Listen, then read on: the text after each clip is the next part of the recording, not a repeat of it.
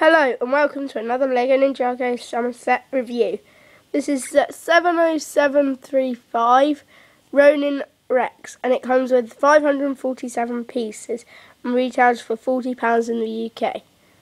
Let's get straight into the set by looking at the box. This box has the new design with the green ninja at the top with the red, and then it shows the front of the box with the minifigures at the bottom, and then on the back of the box we have some play features and the animated picture. On the top of the box we have the minifigures, and it's a very cool box design. But now we'll get into the minifigures. First off, we'll start off with the smaller side of bad guys. So first we have this screamer, and it has the face which is sort of not screaming. It's holding a chicken leg, and this side piece. And as you probably already know, if you take the screamer, it can fit on a minifigure's head. Like that. Now we come to Ghost Ninja Attila, who has the new mint green sword and has some nice torso print with the nice new ghost mask with the trans green on the back, and you can see his face is the same as all the other foot soldiers on the basic print on his legs and torso. Now we'll come to Gultar, who has the purple hat like Sensei Wu, but it's in purple this time. He also has the ghost mask and armour. Now I'll just give you a look without any of his armour on, how he looks most of the time in the show. Just looks like that, and you can see his nice face print and some back printing. Also the new ghost leg piece. We now bring in the Ronin minifigure, who is exclusive. He's a very nice figure, and he also comes with 2 katanas and 2 of these stud shooters, which, as you may know, shoot quite well. It's quite a cool little thing, and you get 2 of those.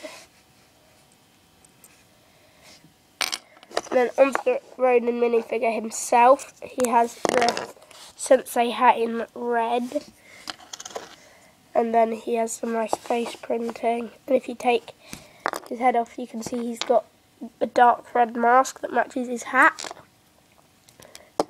You can also see this bit sheath which holds the 2 katanas. Now you can see his face print and the rest of his printing. He's a very cool minifigure, and I'm really thankful to get him in this set. Last up we have a Kai minifigure, who is in the Ajitsu at the minute, but you can see that he is here with his new mask and some cool printing all over him. If you take that off, you can see his face better. Now we will move on to the dragon for the villains, or ghosts, depending on what you would refer to them as. So it is a very cool dragon. You You can see this is articulated and a nice head, and then he has the wings on the mini ball joints, just like the head. And this is a space for a minifig to sit, and you can see the mini ball joint in there, and the tail, which is movable. Very cool. Now finally we'll get onto the Ronin Rex REX itself.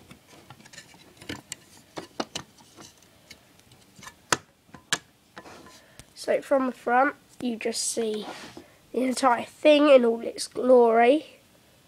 And as we move closer in, we start at the bottom here with some droid feet used to make up the cannons on the front, with some gold studs and stuff all over.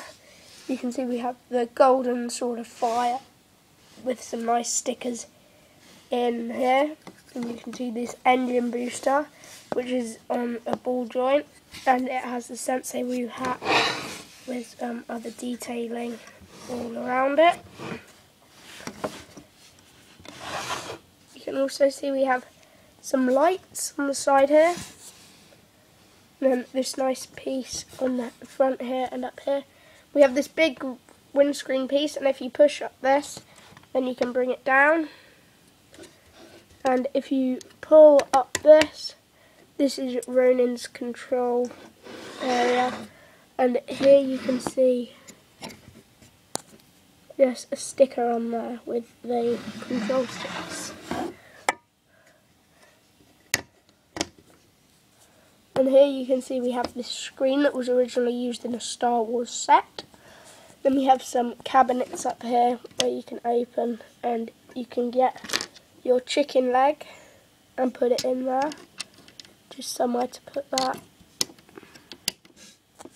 Some binoculars used up here to add some more texture.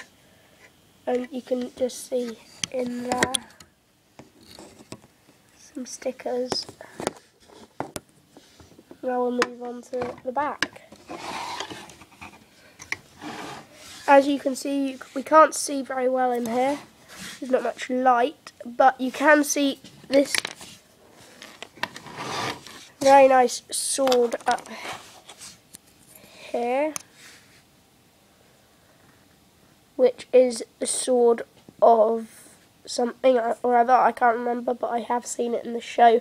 And it reflects your enemy's next move, and Moro does have it for a long time. You can also see in the luggage compartment an arrow blade on a small stand. Quite cool build. And then again in there we have these bits which can move out, and a crate, which is quite a common piece. Then as we move up we can see the engines, and then if you see this Sensei Wu hat, if we look at the front of the engine, when you turn that they spin. There's also another way to do that, and I will show you that in a minute. These can move up, and there's some nice pipes coming out. The reason of this set being more expensive than the Master Wu Dragon is it has bigger pieces. I also have that set and will be doing a review soon.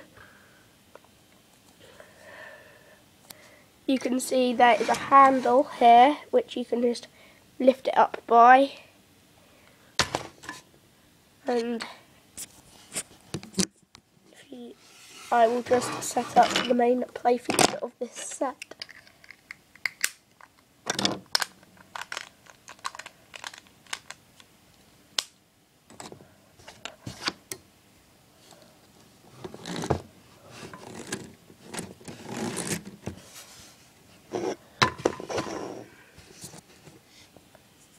So now, as you see, we have it all ready, and as you can see, if we pull the ripcord,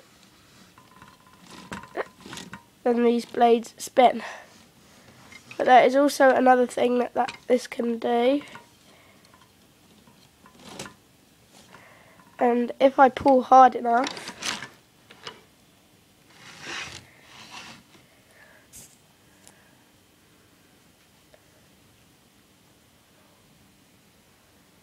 then I can make the agency flyer fly. Oh god, this might not go too well, as I'm trying to hold my camera with one hand and do it at the same time.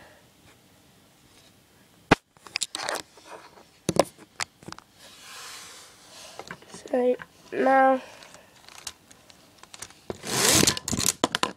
you can see that just came off there.